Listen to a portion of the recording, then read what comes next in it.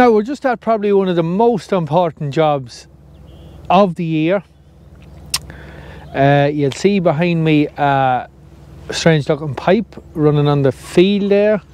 This one here. What do we see now? Yep, there we go.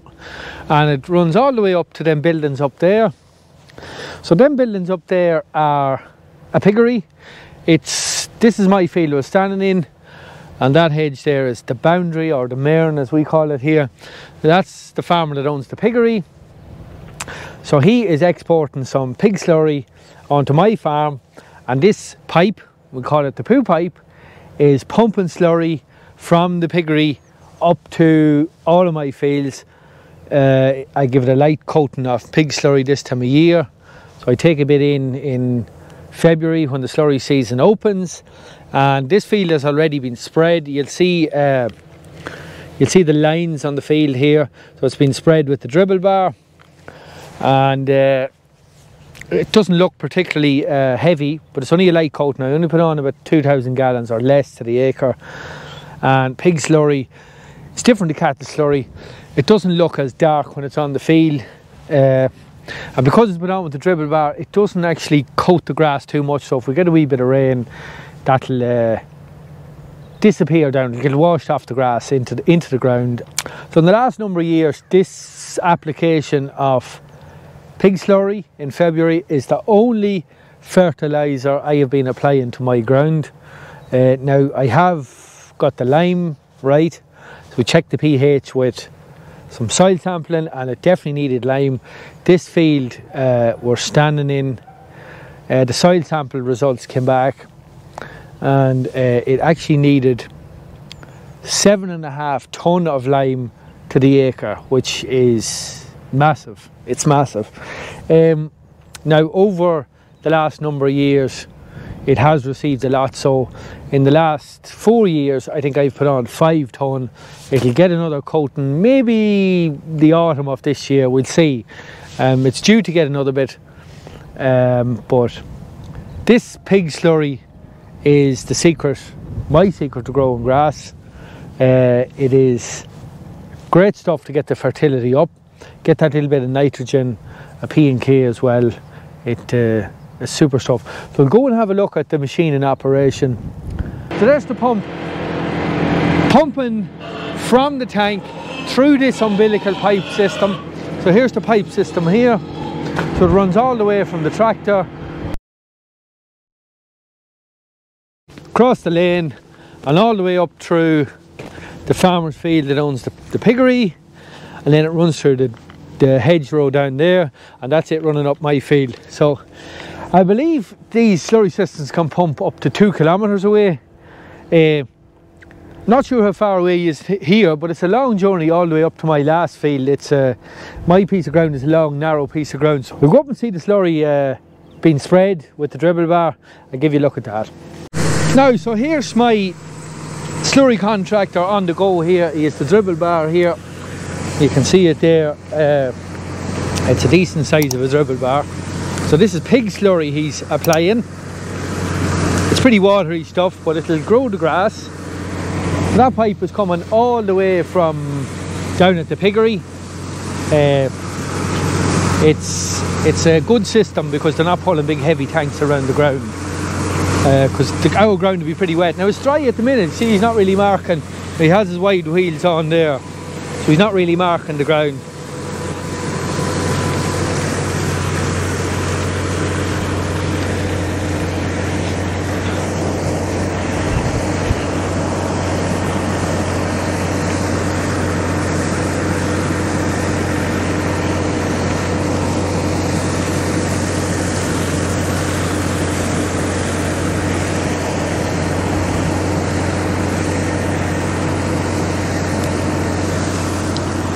So I do put on about 2,000 gallons to the acre is my limit. That's all I'll put on of pig slurry at one time.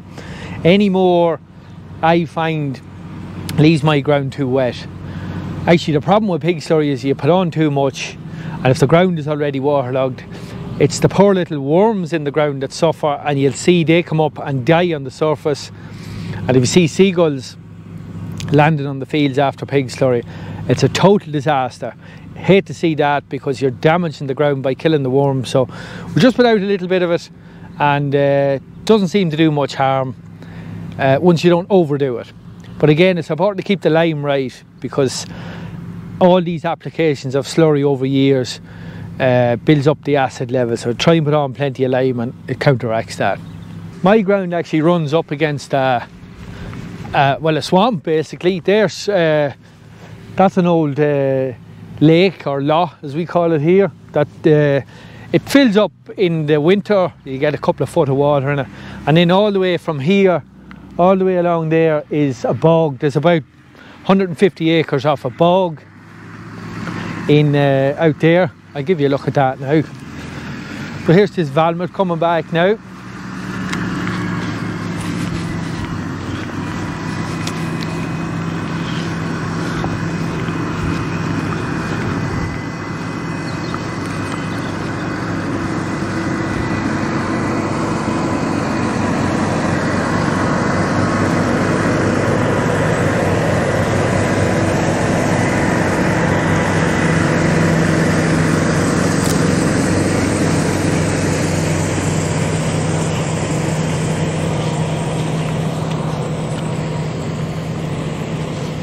Piece of ground here is actual bog. It's black, it's peat, it's pure peat.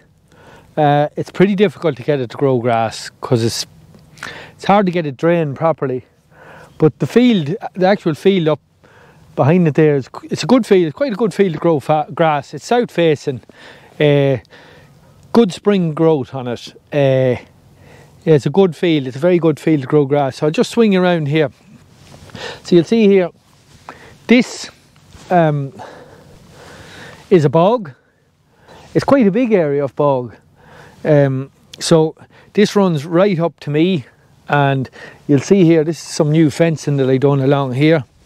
I had a problem with sheep and lambs actually breaking out into the bog during the summer when the drains got low, and it's a wilderness. It's a total wilderness out there. So I fenced it last year. I put up a new fence all the way around the bottom end of this field up against the bog. It's the only way I could keep my sheep from breaking out into the bog, and at least, you know, they're safe here in the field. So you'll see the tractor working just coming down behind me there. That's the field we're working in. So I'm going to give you a look in a bog when I am beside it. If you've never seen a bog, for some of our international viewers, this is what a bog looks like. So it's an alien type of terrain with pure peat underneath. Poet, and I didn't know it. So it's pure peat. You can see it's quite spongy. So it soaks up loads of water. It's like a giant sponge almost. So it soaks up water. It's very low lying. It's hard to drain it. So it's yeah, there's 150 acres of this, just runs all the way back up here. It's a pure wilderness. I remember when I was a young child cutting turf on this piece of bog, and yeah, it was fun in the summers, good fun. Not much fun when the midges would get you though. But I do remember coming with a load of turf in the trailer, and we'll see the gate behind me here. I'll swing you around here, give you a look. So this gate, there was an old wooden cache, as they call it, with some sleepers and telegraph poles. And I remember coming with the tractor and trailer, coming out with the load of turf. And as the weight of the trailer crossed the cache went down, trailer overturned into the drain. All the turf had to be taken out of the trailer. The tractor and trailer pulled out and the turf reloaded. It was some hardship, some hardship.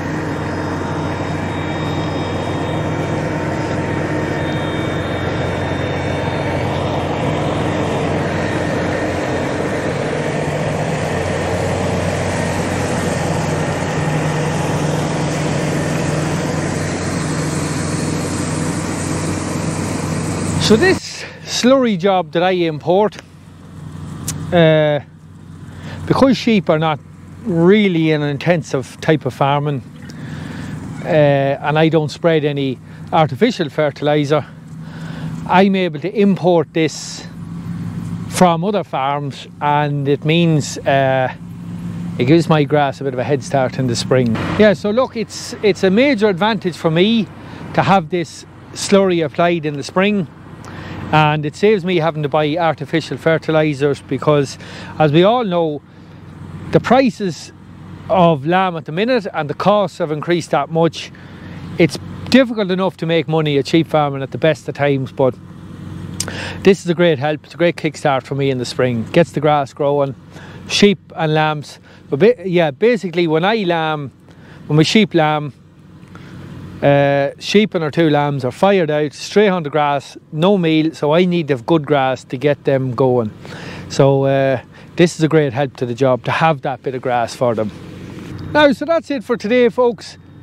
Just a quick one to show you how I get this spring grass growing. So I hope you enjoyed the video. If you did, give us a like and a subscribe. Thanks for watching. See you next time.